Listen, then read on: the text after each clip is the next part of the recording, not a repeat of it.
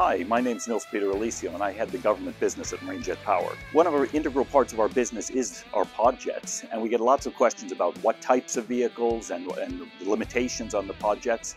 Basically, we have three different PodJet sizes. We have 50, 100, and 150 kilowatts. Basically, they can go on any type of amphibious vehicles. When you talk about the amphibious vehicles, we're talking vehicles that can be 30 plus tons.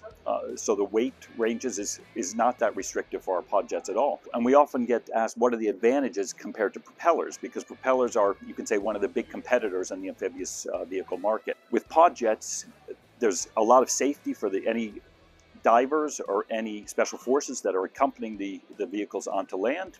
There's higher thrust with the PodJets compared to propellers. They provide 100% thrust at zero speed, and there's much greater maneuverability as compared to propellers. So there are a lot of advantages that you can get with PodJets. And also, PodJets are very field serviceable, so they can be removed or repaired in situ without having to take the vehicle into service at another point.